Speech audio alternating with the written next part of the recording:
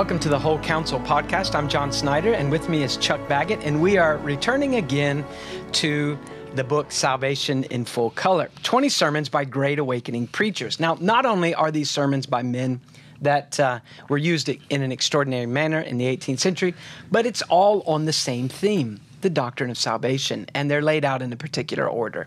And we've been talking about this each week, so I hope that you've had a chance to look at some of the other podcasts that we've done, so you're up to speed with this. Today we're looking at the sermon, The Nature and Necessity of Regeneration, or the Doctrine of the New Birth, preached by a man named Jonathan Dickinson. Now, I think that right off, I want to say that I agree with Mr. Richard Owen Roberts, who edited this book, when he said years ago that the doctrine of regeneration is probably the most significant doctrine for the American Evangelical Church to rethink. I was in my last year at seminary when I heard him say that. Chuck and I were in seminary together. And I remember the last term, I had to do an independent study to get some extra hours so I could graduate on time. And so I was going to pick, it was in the class of soteriology, the doctrine of salvation. So I was going to pick repentance because that just seemed to me, something I would prefer to write about. And then I remembered Robert saying this about regeneration, and I thought that was kind of strange because I thought everybody understood that you have to believe in Jesus Christ and repent, and then you will be born again. Kind of a classic, I guess we could say kind of a Billy Graham approach, he being the most famous evangelist of the last century. So when Robert said that, it kind of piqued my interest. What's so wrong with our view of regeneration? Why is that so significant? It's a no-brainer. So I remember asking if I could do a paper on that. And when I got permission, I went and found some books on regeneration. And one of them I found was by a man named Stephen Charnock, Puritan. And so he had about a 400-page book on the doctrine of the new birth. It was, for me, the most revolutionary doctrine. The doctrine of election or predestination, that's pretty revolutionary for most of us. But when it comes to regeneration, it seems to me that's where all the practical issues of the sovereignty of God and the responsibility of man, it's like that's where they all meet the road. So I found that to be really a true statement. I needed to rethink everything about regeneration. Later, when the church began and we began working through those doctrines, it was there that was probably the most significant hurdle for many people also, wasn't it?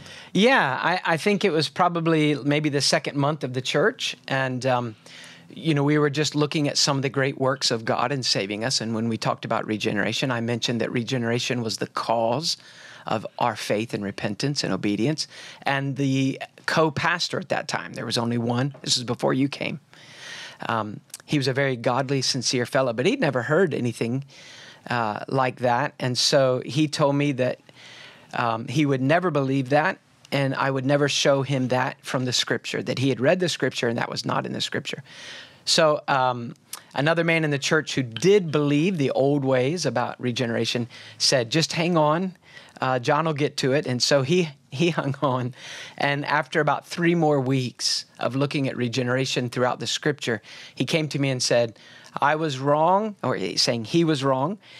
He agreed with me now, and he wanted to write a book on regeneration. Right. And I said, well, why don't you wait a little bit since you just now quit calling me a heretic, So, significant doctrine. Jonathan Dickinson, who was this guy? Jonathan Dickinson was a pastor in the early 1700s in New England, like Jonathan Edwards. In fact, Dickinson is usually considered the second most significant evangelical theologian in the colonies, second only to Jonathan Edwards. He was actually named as the first president of Princeton Seminary, or what they called the College of New Jersey back then, so Princeton University. But right after he accepts the position, he died, as happened with many of the early presidents. Dickinson was really noted in particular for being a strong advocate for the Great Awakening, that it was a real work of the Lord, but also a very biblically critical advocate. He did point out areas where in some of the youthful, exuberance of the revivalists, there were some errors, and he pointed out where those were and how they could correct them. So really a very distinguishing kind of preacher, the kind of guy that kind of got behind your armor and exposed errors. Chuck, you want to give us an overview of the sermon? Sure. The sermon is based off of John 3:3. Jesus answered and said to him, "Truly, truly, I say to you, unless one is born again, he cannot see the kingdom of God." There are 4 main points. They are, what are we to understand by the kingdom of God, which no unregenerate man can ever see? What are we to understand by being born again, without which we cannot see the kingdom of God? Third, why this change, of which our Savior here speaks, is called a new birth. And fourth, why is it that the unregenerate cannot see God? And then there are some applications. And of course, under each of those 4 points, there are numerous subpoints. And I think we'll be spending most of our time really with the second one. What are we to understand by being born again, without which we cannot see the kingdom of God? He gives his opening definition of the nature of the new birth in that second point. And in this definition, all of his subpoints are really kind of summed up. So let me just read that. Regeneration is a new spiritual and supernatural principle wrought by the Spirit of God in all the faculties of the soul, inclining and enabling unto the exercise of a life of faith in Christ and new obedience to God. So all of his main points really are in that. So let's just jump in and look at them one at a time. Sure. The first subpoint, regeneration is a new principle in the life. And we've been talking a little bit before the podcast about what does he mean exactly by principle, because I don't think he necessarily uses it in the way that we would typically use it today. And it is principle, P-R-I-N-C-I-P-L-E, not P-R-I-N-C-I-P-A-L, principle, the principle. And so as a kind of starting point, here is a dictionary definition of principle. It is a fundamental truth or proposition that serves as the foundation for a system of belief or behavior or for a chain of reasoning. So there's a fundamental principle in regeneration. Regeneration is a new principle. There's a new fundamental way of thinking that comes about by way of regeneration. But we're also saying that it's not just that we think differently. We do that. But contained within that idea also is an energy. There's life that's brought to us in regeneration, the new birth. So a new way of thinking, but it's not just that we've caught hold of a new idea, but that idea is contained within this principle.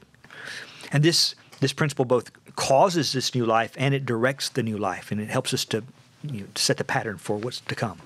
Yeah, 2 biblical metaphors that help us with that. One is the issue of a seed. A spiritual seed has been planted in the soul. So we talked about, even a plant has DNA, and we had to double check this because we're not really very good scientists. But so plant DNA. Within the seed, there is a DNA. So not only does the seed contain within itself, in a sense, the seed of life, the energy, the cause of a new plant, but the type of seed determines the type of plant. So a new seed produces a new plant, and that is caused by the seed and guided by the code within that seed. Or think of a new nature. When we think of a spiritual nature, it's the same thing. God has placed within us a new nature by his Spirit. And this nature is the cause of all the changes that flow in the Christian life. And we'll be talking about that. Right.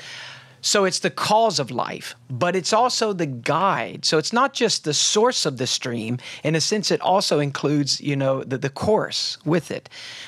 God has done something within us to make us alive. And this is the principle, the source, the cause of a completely new life. And it is the guide of that new life. Another way of looking at it too, you mentioned a stream, that what flows from this life is determined by this new principle, like in a stream. So if you go back to the fountainhead or to the source of the spring, if the spring is polluted there, the water that flows from it all the way down is polluted. But if you can clean up that fountainhead, then what flows after that is also clean. So it is true on both sides. A sinful nature, the old principle of action, the old engine within us, fuel, and the guiding principle was self. And so everything that comes out of that, even things that look noble and sacrificial, ultimately are polluted at the source. it's the same for the Christian. There is a new nature, and from this new nature flows new desires and activity. And when we look at the Christian's life, even when we're very imperfect, still the source of the actions is this new life, you know. So there is something different. In other words, we can still go back and sin, sadly. But that doesn't mean we're the men we once were, because God has planted something that is growing and spreading. And there is an order here. We talk about order a lot, but there's an order here. There's this new principle is a root from which the fruit of a new life and holiness it comes. And so we're not trying to produce holiness from the outside in and buckle things down and, you know, just force everything to be correct, thinking that's going to change the inside. But rather, the new birth creates a new principle, a new nature, and from that new nature, we've been made new creatures. All things are made new. All things have passed away. Yeah, totally new lifestyle. That brings us to the second point, and that is that this principle is a supernatural principle. That is, it's from above. So when we talk about the new birth, we're talking about a birth from above. Paul uses this language when he talks about the same work that raised Christ from the dead. That divine energy is at work within the believer, raising us from the dead, making us new men. James talks about God making us alive, planting this seed, this word within us, the gospel. And John chapter 1 is perhaps the clearest when John says in verse 12, as many as received him, Christ, to them he gave the right to become children of God, even to those who believe in his name. Now that's the external description. A Christian is a believer. But then you ask, well, how did they come to that place? And you have this internal description, who were born not of blood, nor of the will of the flesh, nor of the will of man, but of God. That is, this new principle of life is divinely given. Now, we want to mention that historically there have been 4 basic views of regeneration. And there are, kind of adjustments on each of these, but these are the 4 basic categories. Mm-hmm. Baptismal, reformational, decisional, and spiritual. When we think of baptismal regeneration, generally we think of Roman Catholicism, or the Church of Christ denomination, or even some forms of Anglicanism. Strangely, Anglican theological documents, the 39 articles, do not teach a baptismal regeneration, but the liturgy has the priest praying after the baptism of the infant, the christening, thanking the Spirit for joining the waters and making this child alive, a child of God. So George Whitefield and those men during this time were very upset with that and disregarded it. But those would be groups that believed in baptismal regeneration. What about reformational or educational? This seems to, in my mind, this contains the idea of if we have the right information or if we can instruct our children in the right way with the right information, that regeneration takes place. And so it's just a matter of not so much of being born from above as much as it is having the right information and clinging to that. Yeah, almost like maturation. Like, okay, so God has given us a child and we're a Christian family. And in the context, in the atmosphere of this Christian family, my child will grow and kind of just morph into a Christian, would just be kind of slowly matured into a Christian. And the idea of being dead in your sin one day and being alive in Christ the next tends to be neglected in that. Yes. Another one is decisional regeneration, and we want to talk about that separately because that certainly is the most popular today. And then there is spiritual regeneration, and that's what the sermon is about, that it is God himself that wakes us up, that makes us alive, and from that flows everything. Chuck, of those 4, certainly decisional regeneration is the most popular view today. I'm sure it's the view that we both grew up with. Yes. And just assumed that it was biblical. Because there are some things about it that are biblical. But there's much about it that is not biblical and so fundamentally detrimental to the American church. So, what would you say is wrong, and maybe some right and wrong responses to that? Yeah, well, decisional regeneration has a number of things wrong with it, but one is that it does ignore what we're talking about having an old sinful nature or principle within us, and it assumes that a person is willing to choose Christ. And we're going to talk, I think, in a few minutes about how that is not the case. There's something that has to happen in us to make us willing. But it assumes that that's there. It assumes that if you can be persuaded to make a decision, then that's enough, and that making that decision, you're now a new believer, a new creature. You are now a new believer, a new creation in Christ. And so in that sense, it neglects the work of the Holy Spirit. And it takes things out of order. It assumes that repentance and faith come first, and they then are a kind of a cause of the new birth. I can do these things, repentance and faith, and that will produce a new birth, instead of seeing the new birth is necessary to making me willing to repent and believe. So in those ways, it is a misunderstanding of regeneration. And there are a lot of people starting to rethink this, and I think a lot of people, I probably did this myself to some degree way back when, but you start rethinking this, and it's easy to swing on the pendulum, and go too far, to the point where you would even say, there are people who would say, you don't even have a decision in this process. God saves, which is true. You have no part in it. It just happens. Almost a hyper Calvinistic kind of viewpoint. It's fatalistic, it's just going to happen. But that's wrong. It's wrong thinking, because the Scripture does command us to respond. And there is a choice. The problem is not that we don't have a choice. The problem is we do have a choice, and we are so polluted and so foul that we will not choose what we should choose. And something has to happen in us that would make us willing to turn to God. Probably the most popular proponent of this was Charles Finney.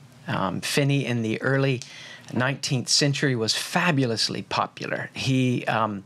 He was able to make boasts of hundreds and thousands being converted under his ministry. And though that might seem kind of normal to us today, in his day, he was really one of the first to do that, to claim that he knew that people had actually been born again under his preaching.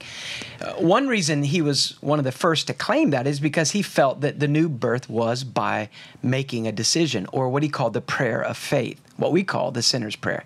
And he guaranteed parents that within 15 minutes, they could know that their children were Christians, were born again, if he could get them to lead their children through the prayer of faith. Obviously, Finney didn't feel that hypocrisy was okay. You needed to be sincere. But that's not the problem. It's not sincerity versus a lack of sincerity. It's the idea that I can make up my mind to change my nature. And we simply don't have what it takes to do that. Finney took the phrase from the Old Testament, make yourself a new heart, took it out of context and said, God commanded you to do this because you have the power to do it. I think that a healthier verse is taken from Acts 2, verse 40, where Peter is preaching, and he says this. It says, and with many other words, he solemnly testified and kept on exhorting them, saying, now listen to this command, be saved from this perverse generation. Literally, in the original language, in the Greek, it is a verb that, literally, in the original Greek, it is an aorist passive imperative. Now, if you haven't been tortured with grammar in a long time, what that means is this. It is a thing that is a definite decision. It's something that must be done. Be saved. It is a thing that is an imperative. It's a command. You must obey this command. But the strange thing is that it's an imperative in the passive. You must obey a command. But the only way that you can obey this command is by getting someone else to act upon you, a passive verb. So I received something, not I gave something. And what a wonderful nutshell of the Christian life. You are commanded to be rescued, but you can't rescue yourself. So the only way to obey that command is to go to the one person that can rescue you. And that would be a terrifying command if it weren't for the fact that the one person that can rescue us is not only able, but willing. It's Jesus Christ. All those wrong ideas of regeneration have one thing in common. We do the great work. We fix ourselves. We use religion to either get ourselves started on the right track or to kind of scrub ourselves up. But I think that that's probably rooted in a wrong idea. Yeah, the depth of our ruin, our depravity, is a great biblical doctrine. And again, you see the importance of order here. If you don't see that, if you don't think that your sin is that awful, if you just need a little bit of help, then why couldn't you make a reformation? Why couldn't you make a decision? But if you are so foul that you will not choose God unless He works upon you, then a decision or reformation isn't enough. And it's one of the reasons why, as we've gone through these sermons, we're in what week? 1, 2, 3, 4, 5, 6. We're in week 8, and we're just now talking about regeneration because there's that groundwork that's come before it to make us feel something of the weight of our sinfulness and the need for God to perform this great rescue. Dickinson has a great quote on page 139. And do you want me to read the entire paragraph or just cut out those questions? Whatever you want. He points to a number of scriptures, and he asks the question, are we not by nature spiritually dead? Can a dead man, by the force of any persuasion, be prevailed upon to reassume his life and vital actions? Are we not naturally without strength? And can the force of persuasion prevail with an enfeebled cripple or an enervated? You might. I'm going to skip that one. Yeah, I was skipping. All right, a paralytic. All right. Can the force of persuasion prevail with an enfeebled cripple or a paralytic to arise and walk? Are we not naturally blind? And can the power of persuasion enable a blind man to open his eyes and see? Are not our minds naturally not only enemies, but enmity itself unto God? And can mere persuasion change all the powers, faculties, and dispositions of the mind from enmity to friendship, from hatred to love, and from an habitual opposition to godliness unto a delight in the ways of God? Are we not naturally polluted and guilty creatures? And can any method of mere persuasion bring a clean thing out of an unclean, or bring a guilty rebel into an estate of innocence, or into peace and favor with God?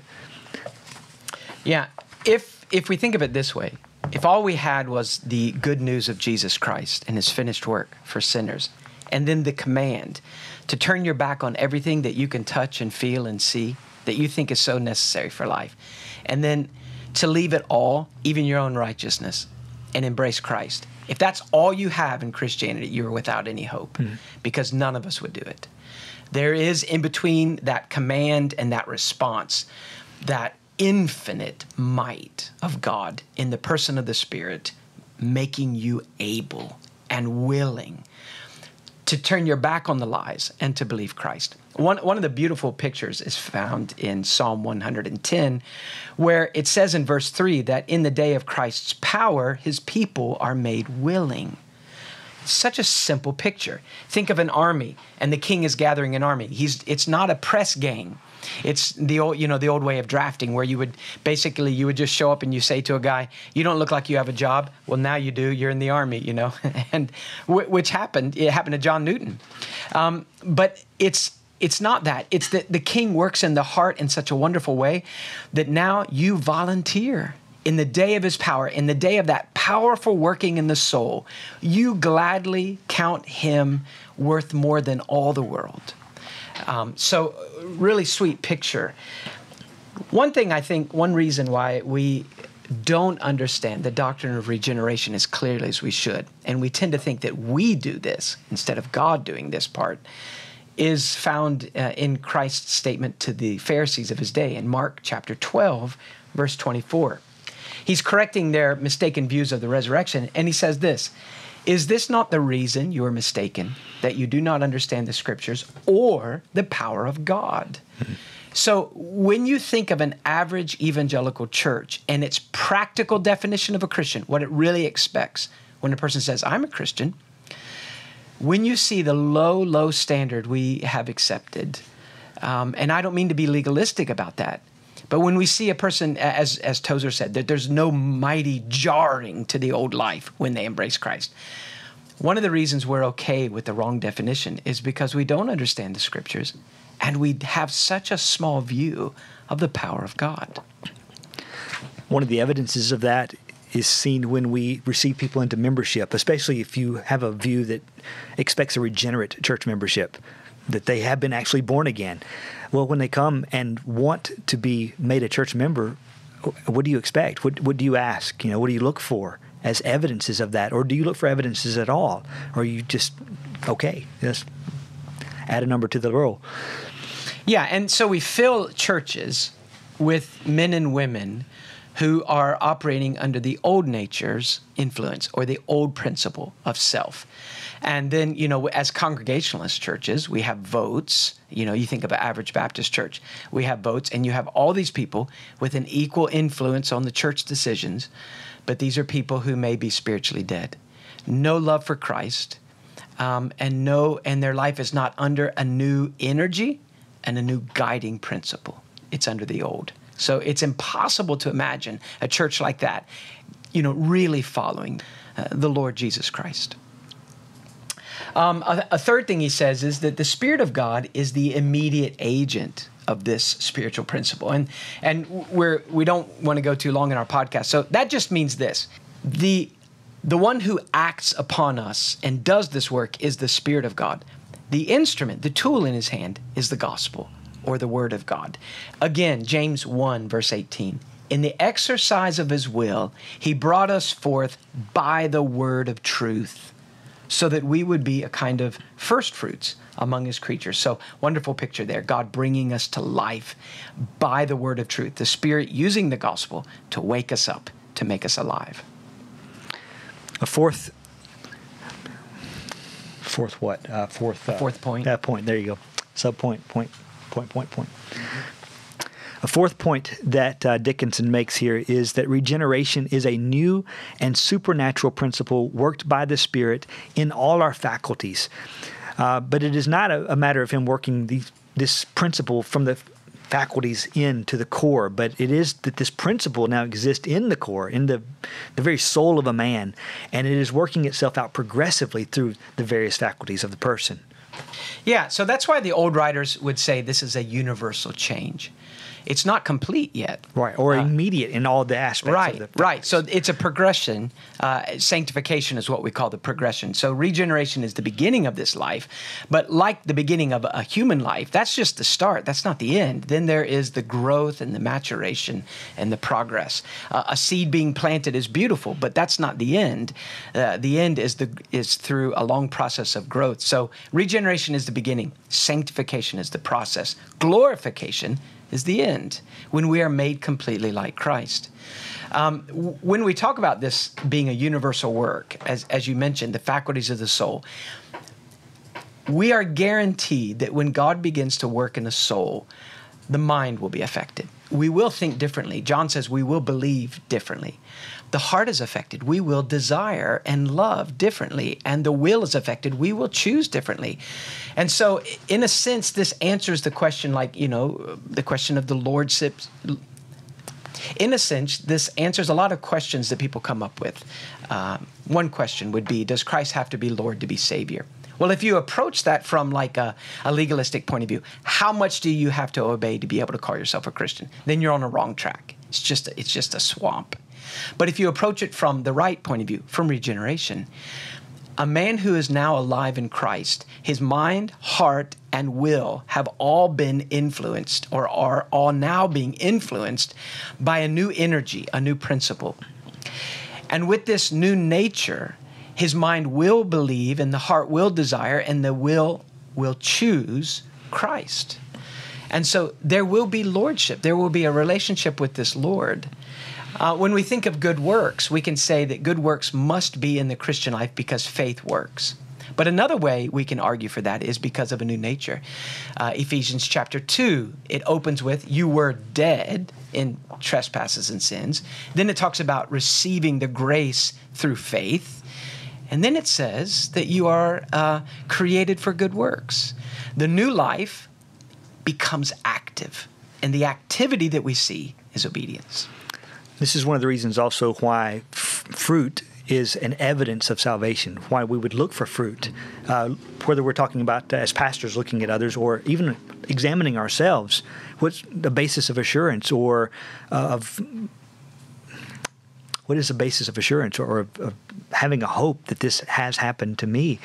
It is that there's fruit because a new principle is going to produce a fruitfulness. One of the errors that we can make there, though, is thinking that the fruit that we're looking for is always mature fruit, that it is, the fruit, it's extreme, ready to pick and eat, if you could say it that way, And it's not necessarily that. It's not always that, certainly. But do we see evidences of that kind of fruit in bloom or being produced in a very green form? Yeah, and that's one of the warnings, really, that he gives in the sermon, that is, don't misapply this. Regeneration is a wonderful work, and it's essential. I remember reading George Whitefield in his biography. He was talking to his older brother that was not a believer, and at supper, and the brother said to him something along the lines, George, I'm not born again. And Whitefield said, that's wonderful news. And his brother said, well, why would you say that? He said, because you must be born again, and you need to know that. As an Anglican, he would have perhaps thought that, well, I was already baptized into Christ as a child, and so I don't need that. I've already got it.